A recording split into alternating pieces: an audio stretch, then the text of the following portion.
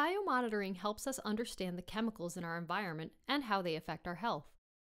It's the most reliable way to find out what chemicals, and how much of those chemicals, we have in our bodies.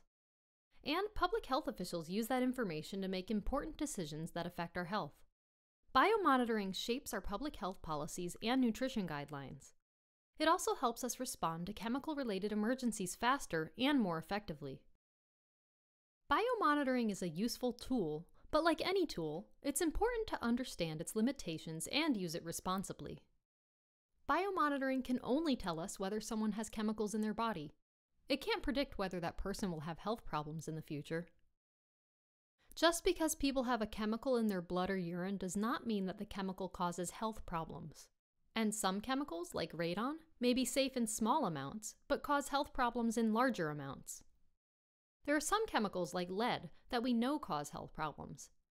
But for most chemicals, we still have questions about exposure levels that may cause health problems. That's why CDC scientists are doing research that can help us to learn more about the relationship between chemical exposure and health problems. This research will help us understand which chemicals may cause health problems and which chemicals don't, so we can use biomonitoring data more effectively in the future.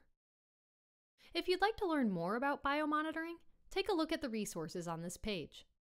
Explore the resources below this video.